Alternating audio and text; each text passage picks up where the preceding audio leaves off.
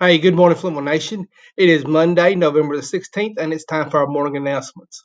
First and foremost, it's hard to believe, but we are a week away from our next big break, Thanksgiving break. And it's been obviously it's been a very interesting semester so far with a lot of challenges and a lot of unique things, but compliments to everybody for getting us to this point. We're here today because of all the hard work of Miss Terry Smith, our assistant principal, all of our teachers, all of our students, and all of you out there in Flintville Nation.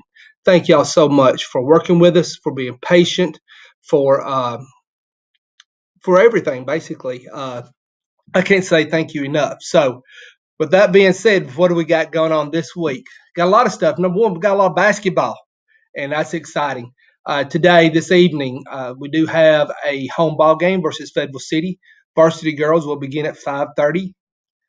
We did originally had this to be Superlatives Recognition Night, but I do believe we have postponed that till January. November 17th, tomorrow, we travel next door to Huntland. Once again, varsity girls begin at 5:30, followed by the varsity boys. November 19th, later on this week, we have another basketball game versus South Lincoln. Now, that's an away game, but it's going to be played here at Flintville School due to social distancing. So we'll be in our away jerseys, so don't forget that. Away game on the 19th, but it's actually played here.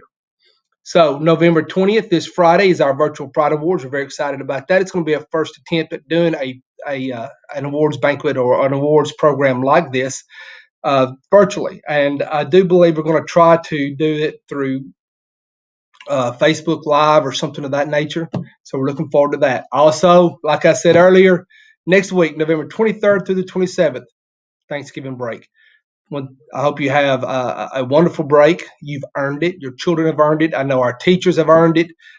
Enjoy your family, your friends. Eat a lot of turkey, a lot of dressing, a lot of cranberry sauce, a lot of desserts. I know I plan on it. So I think that's got it. Y'all have a great day. Go Bobcats.